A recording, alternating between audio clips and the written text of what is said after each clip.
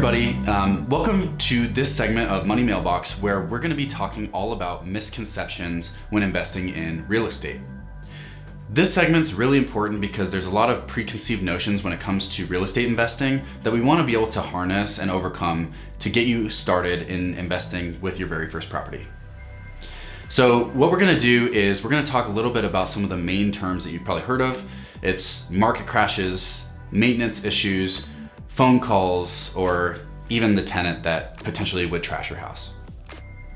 So first, let's start by debunking some of the common misconceptions about real estate, and then also pairing that with some realistic expectations about what real estate investing entails. And we all know that there's always going to be risks to anything. You could walk right outside and get hit by a bus, and then we could categorize that as risk. So it's also important to compartmentalize what exactly risk is and what is just being a little bit too overly cautious. So when you think about risk, you could also associate that with other investment vehicles such as stocks or cryptocurrency, mutual funds, or even being an angel investor in a business. All of those inherit risk.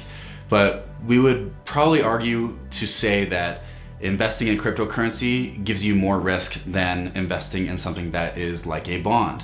So it's about balancing that risk and reward factor of what is going to get us the highest rate of return, but also mitigate risk and make it something that is worth your while that you feel very comfortable with.